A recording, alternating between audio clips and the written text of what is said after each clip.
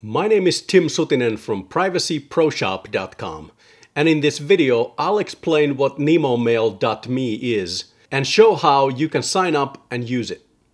Nemomail.me is the anonymous and optionally encrypted email service from privacyproshop.com.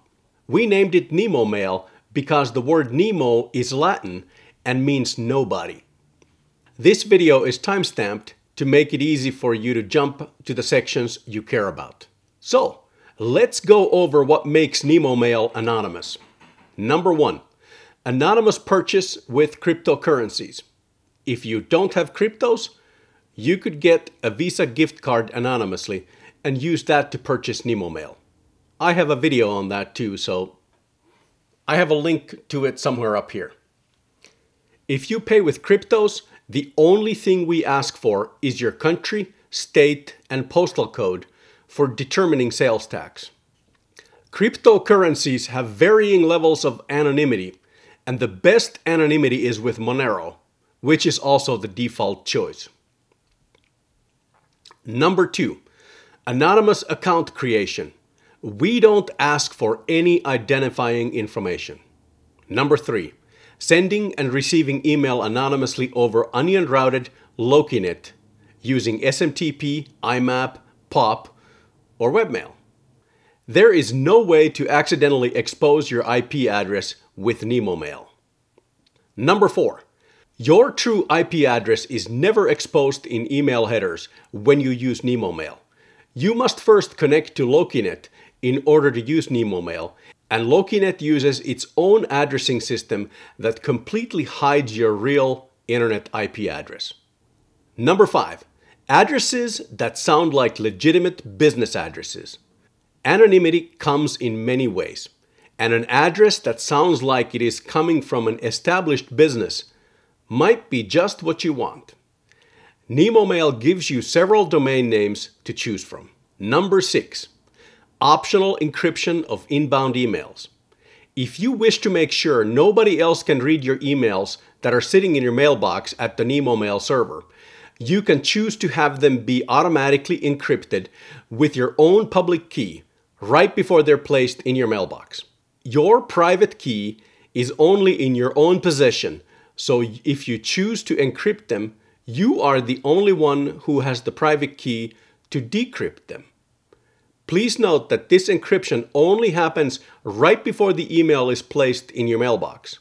If your threat model requires higher level of security and privacy, please have the emails be encrypted prior to being sent to you. Next, let's go over what you need on your computer. First, you need to get Lokinet running. Here is how you do it in Windows. Head on over to lokinet.org. Click on Download. Choose Windows, click Open File, run through the setup. I agree. Next. Next. You just leave those at default. Click Install, click Finish. Then right-click on the Windows button. Choose Computer Management, Services and Applications. Click on Services. Go down the list to Lokinet.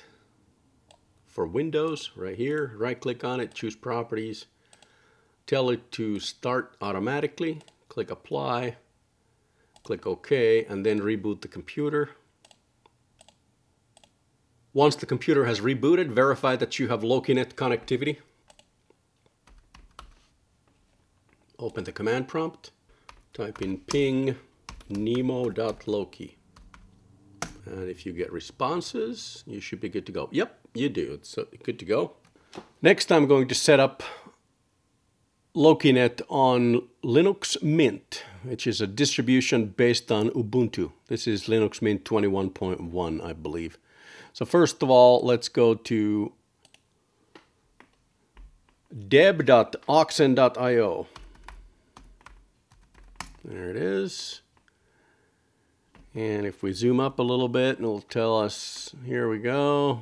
We'll set up the repositories first with the signing key. Just copy and paste that in there.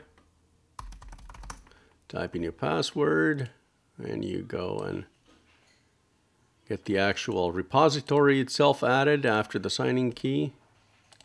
But this one you do need to change it a little bit when you're using Linux Mint, because Linux Mint has its own names for the distribution releases.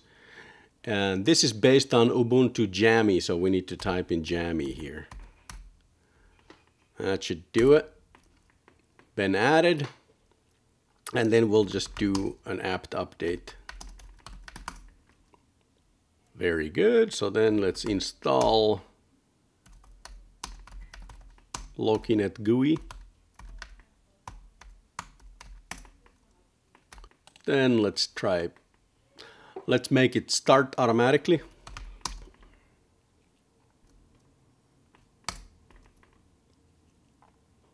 Then let's see if Lokinet GUI starts.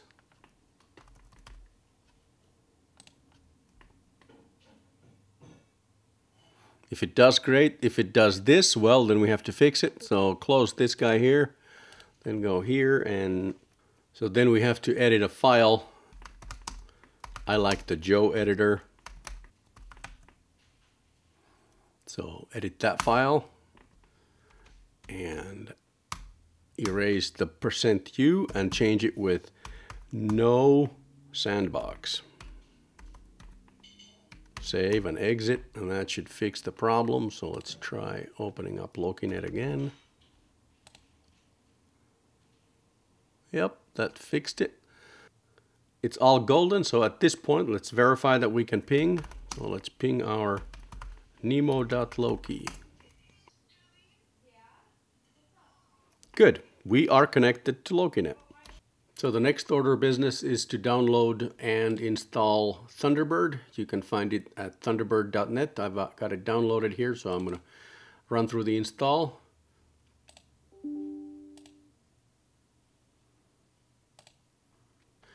You can use Nemomail with any email client, but Thunderbird works for sure. And Thunderbird works across platforms, Windows, Linux, Mac, and just about everything else too. Highly recommended. So if you have problems with your other email programs, please use Thunderbird. So now that we have Thunderbird installed, let's get the Nemomail account set up. So click on your browser, go to nemomail.me, click select options, choose the length of the account you want. Let's say I'm going to do a 6-month account. Click on add to cart, view cart, proceed to checkout and run through the checkout, place the order, and then scroll down to Nemomail email address registration form. We'll click there. Make sure you save this order number and confirmation code. You will need it for resetting the password on your account. You'll need it for renewing your account, as well as if you wish to change the encryption key, you will need this information.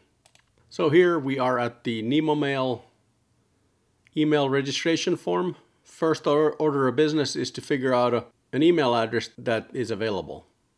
So you can choose from the domain names that we offer. For instance, Monero Supply, or Subaru OC, Swanson LLC. I'm going to choose Swanson LLC from here, .com. Let's put demo as the username. When you hit the tab key and move out of that field, it'll verify that the email address is available. Next, type in a password for it. The password complexity requirements are spelled out here, so make sure that it meets those complexities. If you wish to enable encryption at this time, you can check mark this box and then get your public key, which you may have pre-made already. If you don't have it pre-made, you can always come back and put it later. So I'm going to choose no encryption at this time. Session ID. You really should put your session ID here, because if you lose the order number and the confirmation code, we won't be able to help you because we don't know who you are. So please put the session ID in there if you have one. If not, you can sign up for one free at getsession.org. And then we'll click on Register my Lokinet address. Here you can then click on this Configuring Nemomail for POP, IMAP, and SMTP. It'll give you instructions. So if you're familiar with setting it up, you can do it yourself there. Or you can just follow along here with me. I'm going to go back to Thunderbird, type in my name, demo at swansonllc.com. Punch in my password. Then click Configure Manually. For the protocol, you can choose IMAP or POP3. I recommend POP3 because with POP3, you can download the messages to your computer and they don't sit in our server. It's more privacy conscious. But for right now, I'm going to choose IMAP. It's more convenient. But again, all that depends on your threat model. In the host name, type in nemo.loki. For the port, you type in 143 for IMAP or 110 for POP. Connection security, none. Lokinet is already encrypted. Authentication method, normal password. Your username is the same as your email address. For outgoing server, again, nemo.loki. Port number 587. No security. Normal password. Username is your email address. And then click Advanced Config. It says this dialog will be closed and an account with the current settings will be created, even if the configuration is incorrect. Do you want to proceed? Yes. Click OK. Here we have, let's go to the inbox. And we should have a test message waiting for us. There it is. Welcome to Nemomail. The information about your account is also here. So make sure you save this information. So that's that for setting up the email. Should be all good to go. Now, if you wish to set up your encryption for this, end-to-end encryption, so that the messages that end up in your mailbox are encrypted, do this. First, click on where it says demo at swansonllc.com. Then click on end-to-end encryption. Click add key. Create a new key. Click continue. Key does not expire. You can choose the key type and the key size. I'm just going to keep them as defaults. Generate the key. Click confirm. Takes a little bit. Then you go down here, more information. Click on more. Export this public key to a file. And put it in your documents. Save. And now you go back to Nemomail. And you can go to support.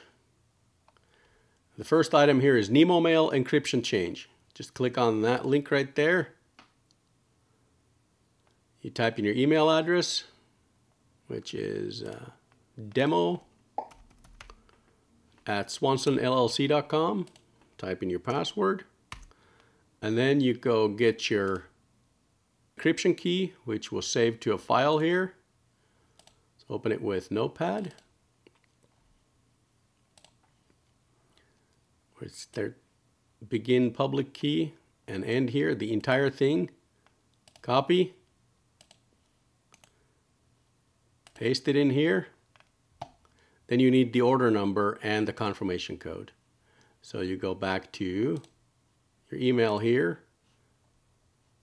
So it was 1247 for the order number and that one for the confirmation code.